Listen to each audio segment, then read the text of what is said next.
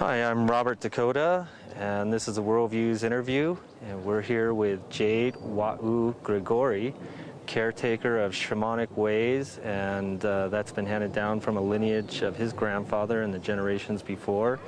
And we're here at the Creative Life Center in Sedona, Arizona, and Jade is going to tell us more about that gathering. There's been, as we're all now familiar with, a decimation of the bee population, of colony collapses throughout not just this country but the world. In my own prayers and meditations, I was given a very specific directive to call together people on this day, May 2nd, 2007, for a day in appreciation of honeybees. In the recognition that it is through appreciation that we send the message that we care, and that we care enough to do something without waiting for scientists or investigators to find out the cause of the collapse of the honeybee colonies, but rather to take direct action now, and that we can take that action by conjoining our hearts in common unity in the experience of appreciation for honeybees. So this gathering here today is a response to that call that has been put forth, as well as gatherings that are also going on right now throughout the world on this day. People gathering together likewise in appreciation of honeybees. And to each of you, I say thanks. How does ceremony work? Can you explain that a little bit? Ceremony is the intentful construction of a bridge which spans the barriers that we've created between our life as it's lived and the realm of our soul. Myth is the reality of the soul. Just as history is the reality of the day-to-day linear world, myth is the reality of the soul. And the mythos is the topography, the terrain, the cosmology of the soul. And the soul expresses itself through dream, art, music, poetry, dance, theater, ceremony, these creative activities of humanity. Ceremony is one of those creative activities where we bridge that gap so that our awareness can move into the depths of our soul, and so that the expression of our soul can move forth into conscious embodied experience and expression into the world.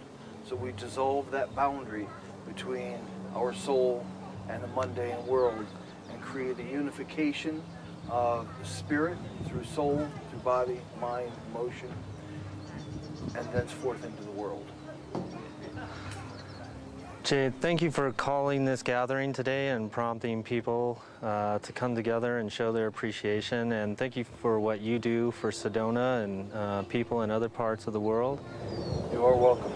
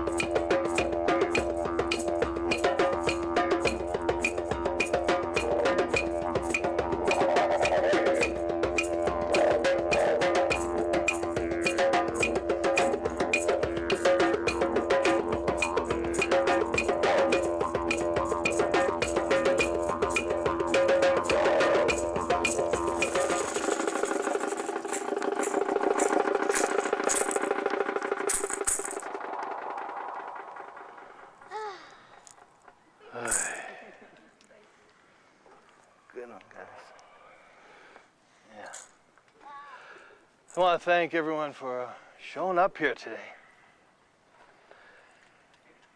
A few weeks ago, as I was contemplating this devastation of the honeybees, the collapse of the colonies, and like everybody else who was doing the research on the net, making phone calls, speaking with people, and what's going on? What's happening here? And it became pretty evident that nobody really knows. There's a lot of speculation about, cell phone radiations, about HARP radiations, funguses, bacteria, viruses, mites, nicotinide, pesticides, weather patterns changing. I mean, you name it, the theories are there. And they're all probably valid, but nobody knows for sure what has triggered this collapse of the colonies. 60 to 70% of the colonies in some places. Whereas in other places, they're doing fine. And being one who really wants to apply myself towards a situation I see that needs some assistance, I was in prayer and meditation asking, what can I do? What's the best route here for me? And the response that I got was, be in appreciation. I said, oh, yeah. Yeah. And I recalled how a few years ago, back in 2004, we were in the midst of an ongoing continual drought here in this area, which we're still in, but there was months and months of no precipitation at all. And likewise there, I put out a call for appreciation of precipitation. Sent that message out. Many of us gathered together here in Sedona, and people joining in from different places around the country and the world. And as we were doing that, from a bone-dry sky, the clouds began to form. Rain began to fall. It was like, yes, thank you.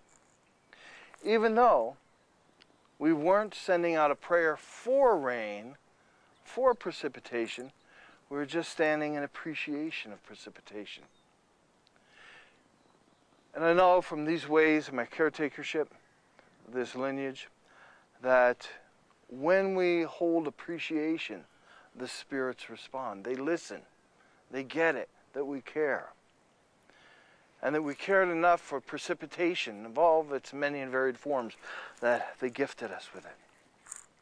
And so likewise here today, we're not here necessarily to make prayers for the honeybees or for their return or for their health. I mean, certainly I do that every day.